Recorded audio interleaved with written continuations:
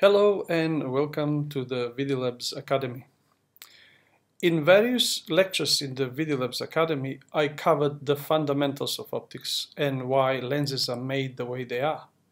I explained the meaning of the f-stop and its influence on the depth of field. I also explained the very little known effect of diffraction through the so-called airy discs, which deteriorates the image quality of sensors with small pixels and which in CCTV are tackled by the introduction of ND spot filters and now lately the p-iris. Interestingly enough, the latter two concepts of the ND spot filter and p-iris are really unique in the optics of CCTV. And to the best of my knowledge, they do not appear in any other imaging industry, not in photography, not in cinematography, not in any videography that uses lenses. But there are some more unique aspects of CCTV lenses, and in this video lecture, I will cover the types of lenses we have in our industry based on how the iris works and also based on their focal length.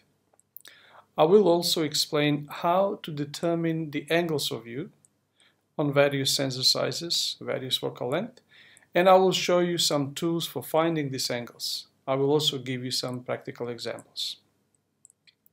So, based on how the iris works, the aperture, we have two divisions of lenses. Manual iris controlled lenses, or short MI, and auto iris controlled lenses, or AI. Not to be confused with artificial intelligence.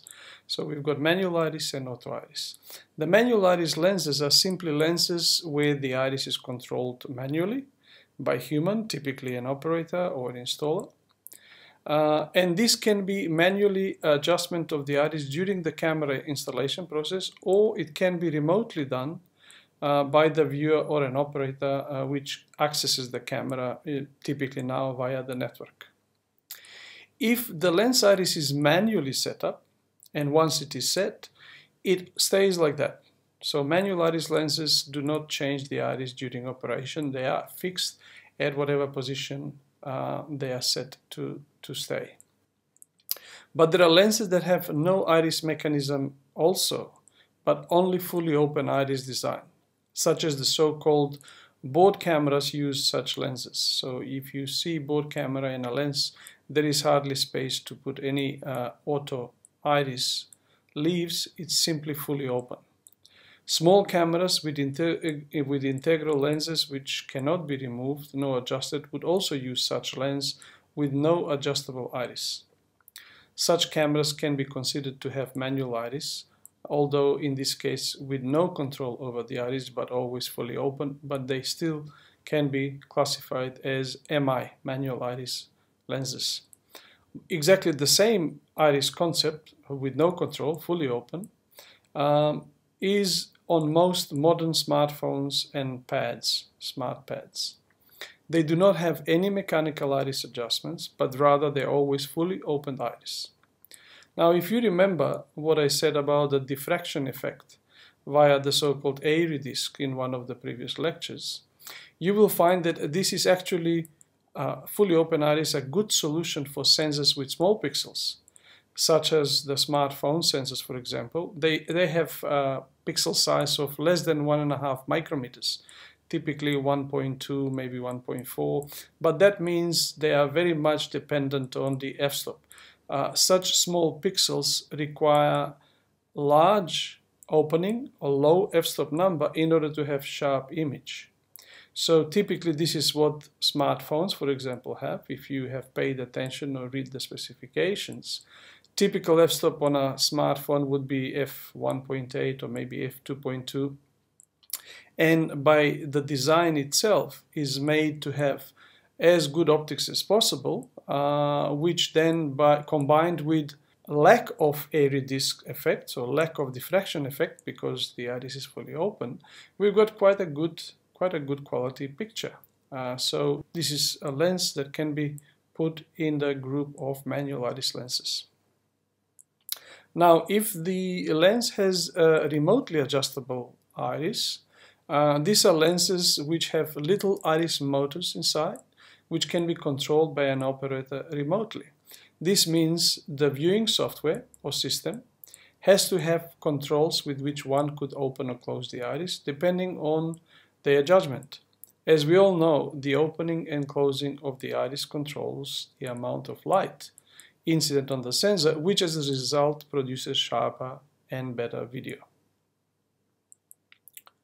Now, the auto iris lenses are lenses with electronic circuitry and a little iris motor inside the lens itself, which opens or closes the iris depending on the automatic feedback from the camera electronics.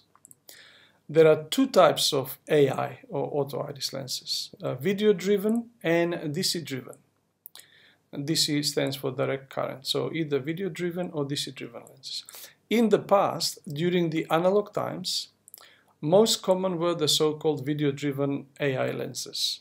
Video-driven auto iris lenses were simply fed by the camera with a video signal, which is then processed by the lens electronics, and based on the video level, the lens decides to open or close the iris depending upon whether the light is too strong or too low.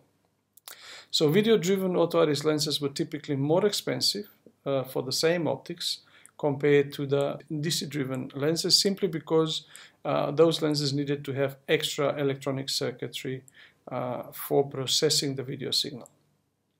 Also, often the video-driven lenses were going into oscillation or hunting, so-called, due to interaction with the automatic gain control AGC circuitry of the camera, which was trying to adjust the video level, but often in the opposite direction of the lens circuitry.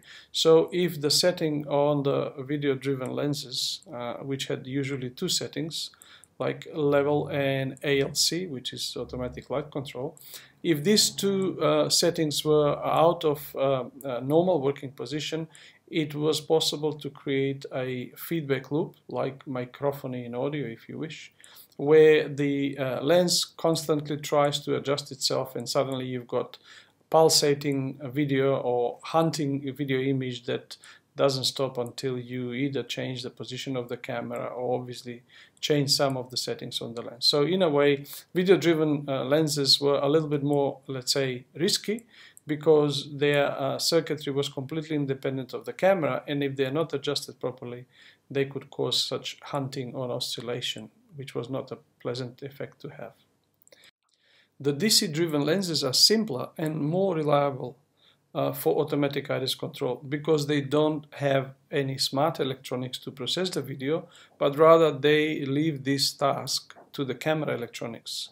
So the camera processes the video signal levels and decides to open the iris if possible when the light levels are too low, or perhaps instruct the iris to close if the light levels are too high. The instructions is in the form of DC voltage being sent to the iris motor, which is why these AI lenses are called DC-driven lenses.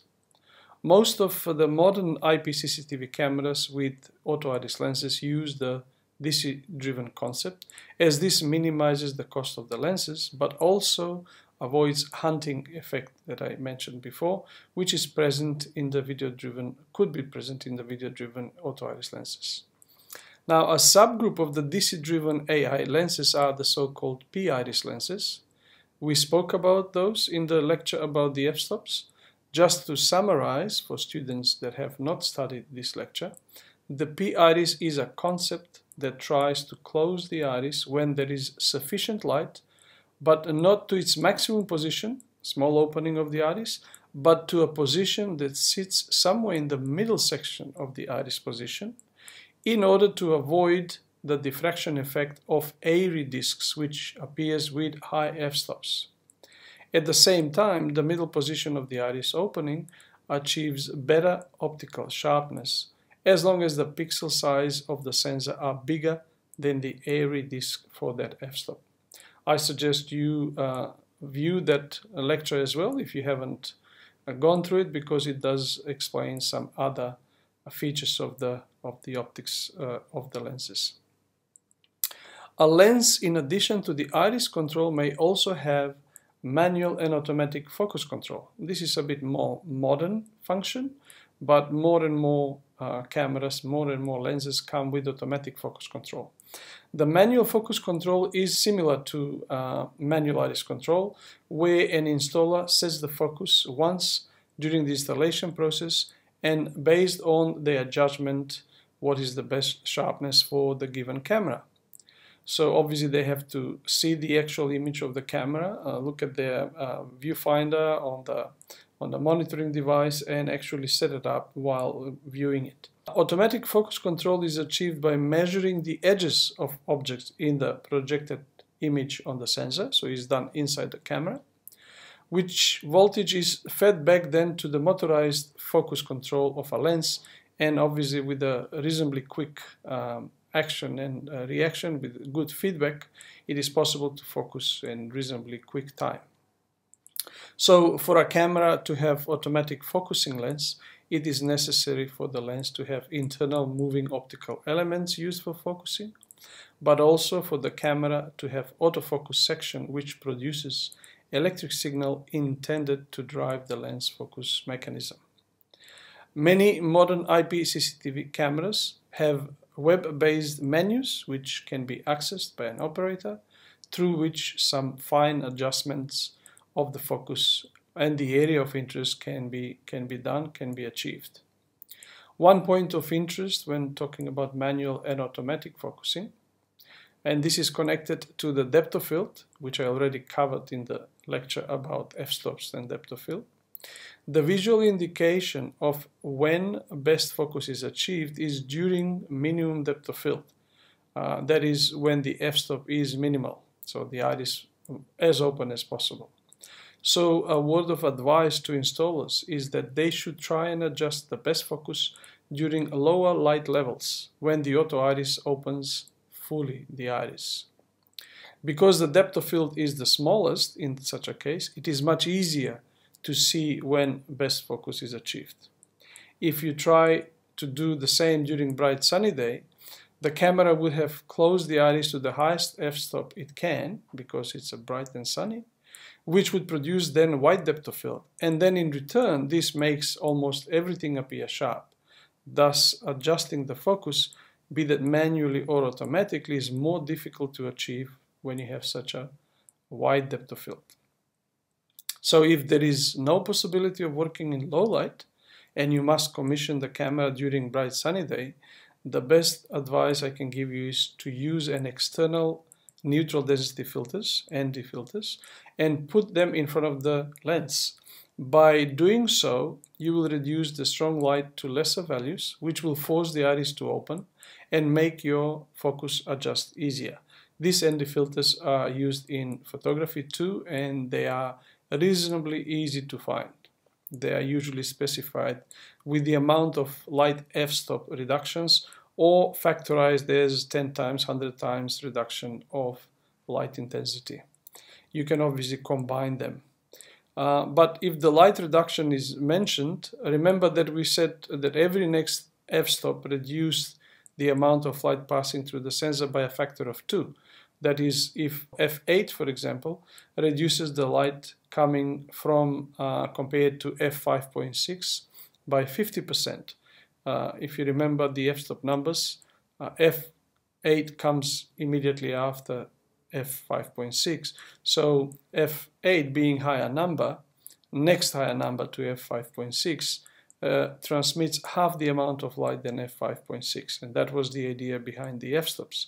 So that means f5.6 transmits twice the amount of the light when comparing to f8. So if you are searching for an ND filter, and they usually would specify how many f-stops they reduce the amount of light. If they say 2 f-stops, that means that the attenuation of light is by factor of 4, 2 f-stops, because you're jumping from f5.6, one f-stop is f8, that's already half.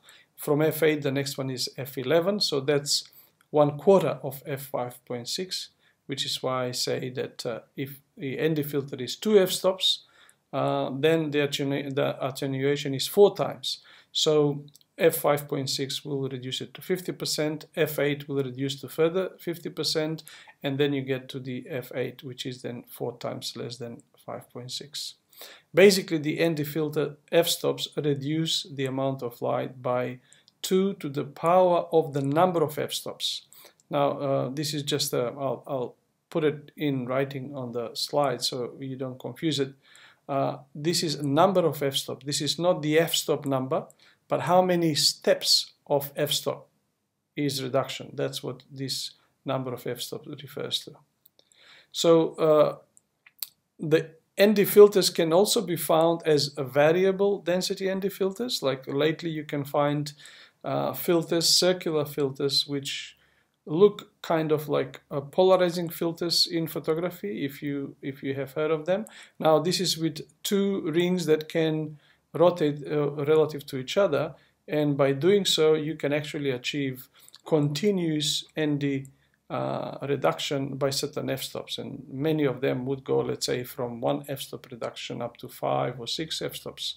So if you have, let's say, variable ND filter that goes from 1 f-stop to, let's say, 5 f-stops, then the maximum reduction of light you can get with that would be 2 to the power of 5, because it's 5 f-stops. That's about 32 times, which is about 3%. So if you've got a normal bright day, not maybe too sunny, but 10,000 luxes reflected light, which is quite bright, if you put such a ND filter, you can reduce it down to 300 lux, and to the camera it will appear as if it is 300 lux, because that's 3% of the 5 f-stop reduction, and that will force the iris of the lens to open up, which will produce shallower depth of field, which will make your work easier to focus more obviously. Once you do that, you lock up the actual focus, and you actually have done a proper commissioning where the focus is as good as it can be for that particular lens and camera. Let's now talk about the types of lenses based on how they focus. We have the following division of lenses in CCTV based on their focusing: fixed focal length lenses, vari-focal length lenses, and zoom lenses. The fixed focal length lenses are, as the name suggests, lenses which only offer you one focal length. This is one field of view that cannot be changed. As we will see later on, the angle of view depends very much on the focal length, expressed in millimeters, but it also depends on the sensor size. One and the same focal length lens will have different angles of view on different size sensors. We will explain later on in more details why is that. Purely from optical point of view, fixed focal length lenses are easier to make, as they have no optical moving parts other than the focusing mechanism and the iris, that is, if they are auto iris lenses. But in addition, they also can be made with better optical quality because there are no moving optical elements. For accurate resolution and testing of cameras, we will see later on in the lecture about the camera testing, it is always recommended to have a good quality fixed focal length lens. In photography and cinematography, fixed focal length lenses with best optical quality are called prime lenses. By definition and design, they would offer the best optical performances.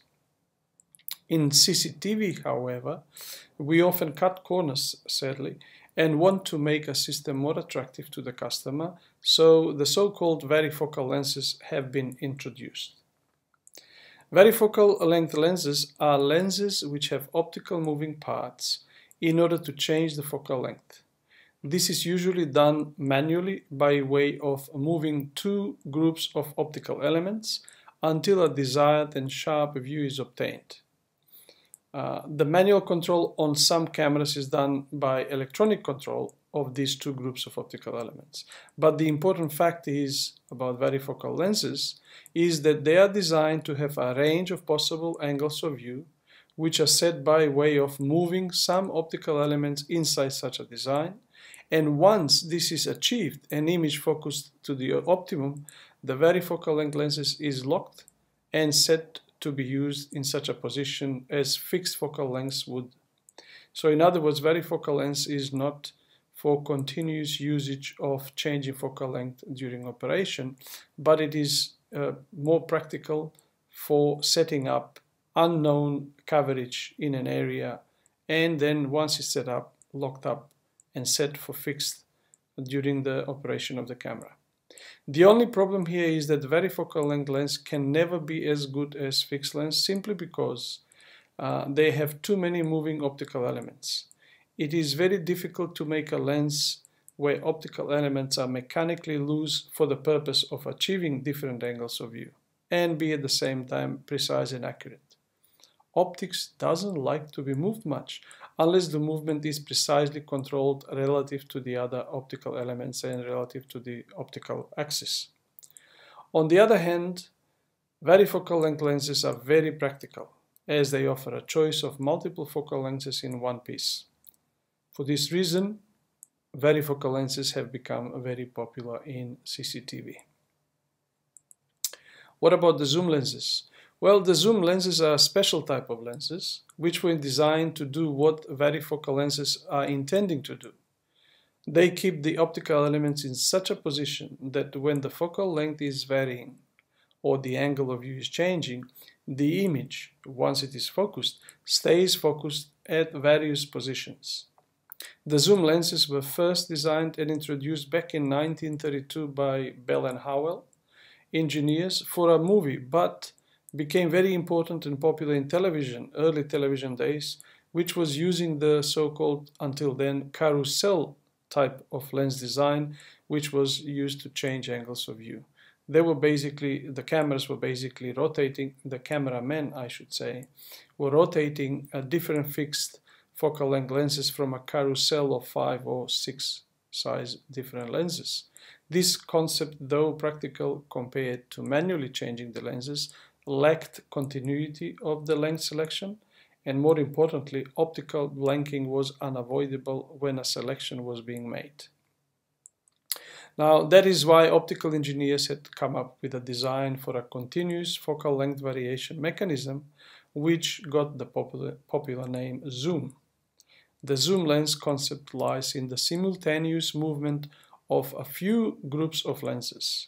The movement path is obviously along the optical axis, but with an optically precise and a non-linear correlation of the lenses between each other. This makes not only the optical but also the mechanical design very complicated and sensitive. It has, however, been accomplished, and as we all know today, zoom lenses are very popular and practical in both CCTV and broadcast television, as well as in photography. Zoom lenses are much better than varifocal lenses because once focused, they always stay in focus, assuming proper back focus adjustment has been made. For this reason, zoom lenses are more expensive than varifocal and, of course, than the fixed focal length lenses. I remind you, however, to remember the video lecture about the f-stops, where we said that when zoom lens increases its focal length, the f-stop reduces. This ultimately means that when you zoom in, the amount of light falling on the sensor reduces dramatically at the same light levels. As we said in the same video lecture, the f-stop written on the lens itself always refers to the shortest focal length. That's very important to remember. For many perfectionists in photography, zoom lenses will never be as good as fixed ones. In the absolute sense of the word, this is very true because the moving parts of a zoom lens must always have some tolerance in its mechanical manufacture, which introduces more aberration than what a fixed lens design has. Hence, the absolute optical quality of a certain focal length setting in a zoom lens can never be as good as a well-designed fixed focal length lens of the same focal length that you achieve with the zoom lens. For CCTV applications, however, compromises are possible with good results. Continuous variation of angles of view without the need to physically swap lenses is extremely useful and practical. This is especially the case where cameras are mounted in fixed locations, such as on a pole or on the top of a building, and the resolution requirements are not as critical as in the film or photographic industry. It should not be assumed, however, that in their evolution zoom lenses will not come very close to the optical quality of the fixed ones. Zoom lenses are usually represented by their zoom ratio. This is the ratio of the focal length at the telephoto end and of the zoom at the focal length at the wide-angle area end. Usually, the telephoto angle is narrower than the standard angle of vision, which we mentioned in one of the lectures, which was 30 degrees angle of view. And the wide angle is wider than the standard angle of vision. Since the telephoto end always has a longer focal length than the wide angle, the ratio is a number larger than 1. In fact, today in CCTV, we've got 10 times, 20 times, even 30 times optical zoom. This is the ratio from the longest telephoto focal length to the shortest telephoto focal length. Okay, let's now go to the next topic, angles of view and how to determine them. A lens sees objects with the same angle of vision in all directions, horizontal, vertical, diagonal. That is, the angle of vision has a conical shape. Therefore, the image area projected by a lens has always circular shape. Although the camera sensitive area, a CCD or CMOS sensor for example, is a rectangle within that imaging circle. In the early days of analog television, as well as in the analog CCTV of course, the image sensitive rectangular area was with the aspect ratio of 4:3. Photographic sensors have typically aspect ratio of 3:2, and the new high definition television standard has an aspect ratio of 16:9, which is also adopted for the 4K television, the ultra high definition television, as well as for the upcoming 8K standard. The 16:9 aspect ratio is chosen in order to match the aspect ratio of many movies, which have the letterbox aspect ratio, and in order to impress the human vision better and offer better experience in watching movies. This is due to the fact that human perception with two eyes sees more horizontally than vertically. The very first CCTV cameras used imaging tubes of a certain diameter, and they were referred to as 1-inch Vidicon or perhaps 2/3-inch Nuvicon tube cameras. These dimensions referred to the actual diameter of the imaging tube. The lenses were designed to project an image circle with similar diameter as the tube itself, but the active imaging area was a rectangle inside such a projected circle with a 4:3 aspect ratio, smaller in its diagonal compared to the tube diameter. For example, a 1-inch tube has an imaging active area of 12.8 by 9.6 millimeters. The diagonal of such an imaging area with aspect ratio of 4:3 is 16 millimeters, which is way smaller than 1 inch, which is 25.4 millimeters. As we explained in the lecture about units of measurements, the CCD and CMOS sensors do not have the same meaning of the diagonal size as is the case in television screens. The imaging sensor sizes refers to the lens projected image circle that is designed for such a sensor, or what was in the past the imaging tube diameter. With the evolution of video technology, from one-tube cameras with 1-inch diameter, for example, to half-inch or 1/3-inch CCDs, and today to CMOS sensors, we have such a variety of aspect ratio and a variety of pixel count sensors. At the same time, the industry decided to keep the same C and CS mount threads in CCTV, known as 1-inch-32 UN, referring to 1-inch diameter with 32 threads per inch.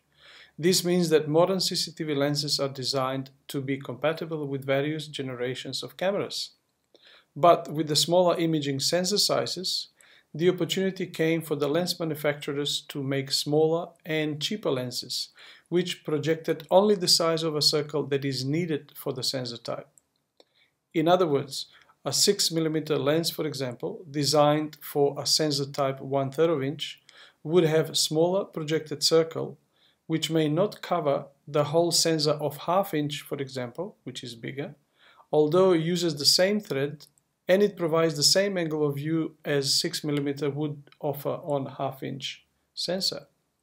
There is no point, though, in making a lens that produces a much bigger imaging circle than what is required, as this would increase the size and the cost of the lens. Therefore, the lenses are made to suit the image format, no less and not much more. In fact, one of the important reasons for reducing the sensor sizes is the possibility to make smaller lenses, which will project smaller imaging circle and thus reduce the price of lenses.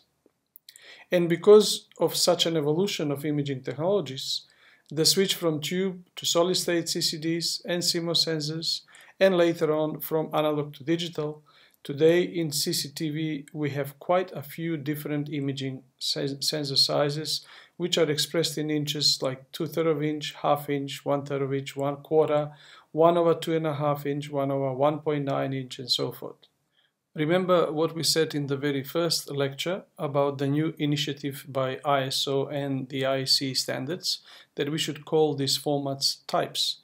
So we are really talking about sensor type 1/2, sensor type 1/2.5, 1/1.8, etc. So we now have a plethora of lenses which may have the same focal length but would provide different angles of view on different sizes sensors. But also it is possible that some of them may have smaller or perhaps even larger projection circle. I will try to explain these differences later on. Technically, larger projection circle lenses can be used on smaller imaging sensors, providing the back flange distance to the sensor is as specified by the standards, 17.5mm for C-mount and 12.5mm for the CS mount standards. Smaller projection circles lenses may not be suitable on larger sensors, as they will have some cropping in the sensor corners. Different focal length lenses give different angles of view on the same imaging sensor size. Same focal length lens gives different angle of view on the different imaging sensor size. There are a variety of tools in our industry which will help you find the required angle of view, both the horizontal and the vertical, and I will cover that. But first I would like to explain and illustrate a very simple formula which is easy to remember and therefore easy to apply in practice with simple calculation using your smartphone. The diagram here shows you this formula and the parameters involved. All you have to remember is the sensor size of your camera. Everything else is pretty straightforward to calculate. Let's now work out an example with this simple formula. Let's assume we have a sensor type 1/2.8, which is to say this is 1/2.8 inch sensor, and the dimensions of such sensor is 5.4mm by 3.38mm. This you can find in various specifications of cameras with such a sensor. Let's assume we want to see an object at about 10 meters away from the camera, and we want to see 4.5 meters wide scene. This could be camera installed in a room, in a corner, and let's say we have a couple of doors coming into the room. We want to see all doors, the total width of which is 4.5 meters, at 10 meters distance away from the camera. So what is the focal length that we require? Let's start from the formula that we already mentioned. Focal length is equal S times D divided by W. Now just pay attention to the units. Now even though S is the width of the sensor, is in millimeters, you don't need to convert that to meters or inches, simply because the other two units, D divided by W, are of the same type. As long as you keep the units of those two variables of the same kind, then they cancel each other out when they divide, and the focal length will be then in millimeters. So in our case we use D to be in meters, W to be in meters, but equally you can work with in feet if you wish. the focal length will be in millimeters. As we said, this is the units of measurements for focal length. So in our case, the S is 5.4 millimeters. This is the width of the sensor that we chose. Distance being 10 meters and width of what we want to see 4.5 meters. If we replace them in the formula, we get focal length required for that is 12 millimeters. So what about the angle of view? For most installers, finding the focal length to see exactly what they want is sufficient, but some projects may require that you know actually the angle of view, horizontal or vertical.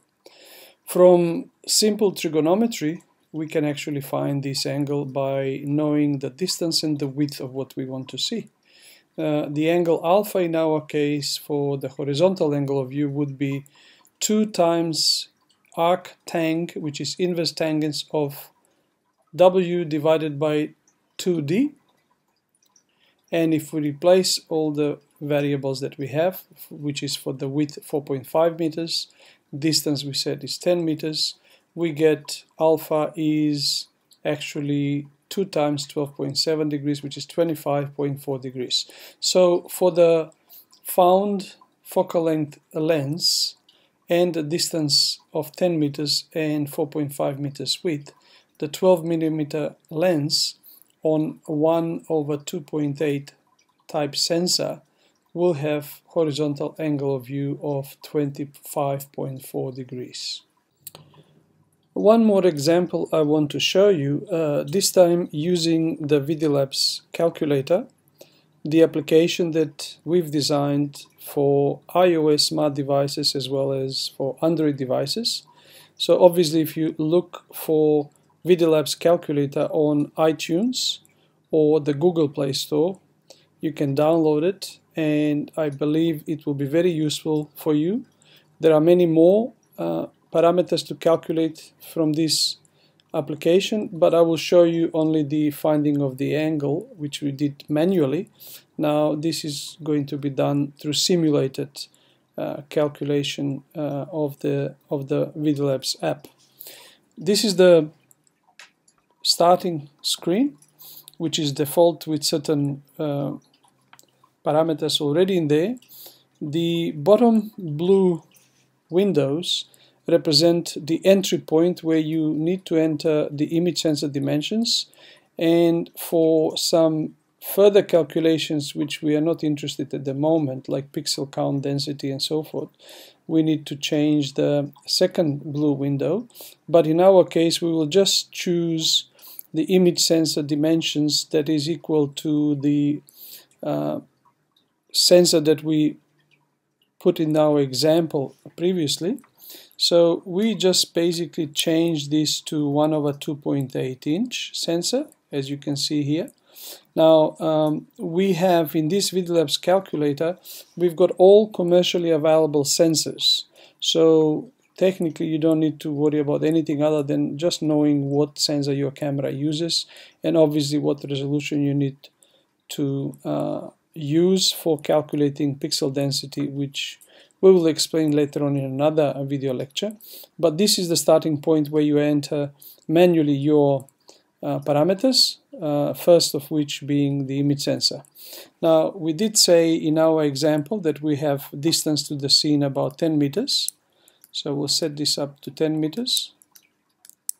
And as you can see, everything changes on this right hand side as you change the distance.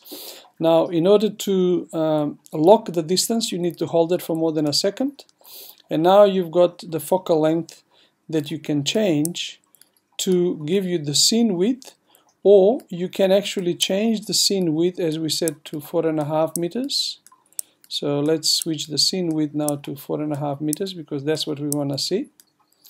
And the calculator will tell us what is the focal length. So going to 4.5 meters. There we go. So as you can see here on the left hand side, the focal length is found to be 12 millimeters, which is what we calculated manually. And at the same time, you can see the angle of view is also calculated to be 25.4 degrees, which is also found manually. Now, in our case, If we are looking at 4:3 aspect ratio image, which is indicated by this default setting, then the scene height is 3.38 meters.